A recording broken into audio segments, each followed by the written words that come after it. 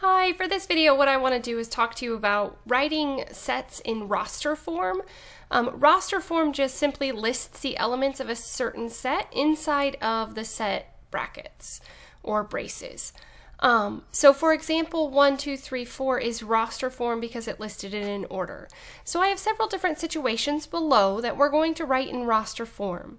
The first one is the set containing the number of days in February.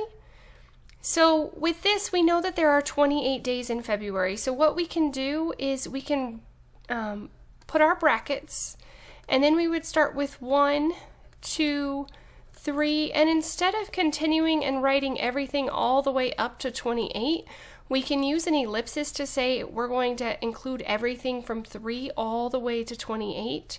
By putting the 28 at the end, it tells us where to stop. So this is how we would write the set containing the number of days in February, is set notation 1, 2, 3, ... up through 28. The next one is we're looking for the set of natural numbers under 10. Natural numbers are also known as counting numbers, so you could also say, this could also be written the set of counting numbers under 10. The natural numbers, the notation that we use is just a capital N. So if you see a capital N in set notation, that means that it's talking about natural numbers. Natural numbers are just counting numbers, so like 1, 2, 3, 4, 5, etc. They're basically integers, but they don't include 0. Okay, so the set of natural numbers under 10, we would write our brackets. Okay, and we would start with 1, 2, 3, and because this only goes up to 9, we could write it all the way out. 1, 2, 3, 4, 5, 6, 7, 8, and 9, and because it says under, that means it does not include 10, so we would stop there.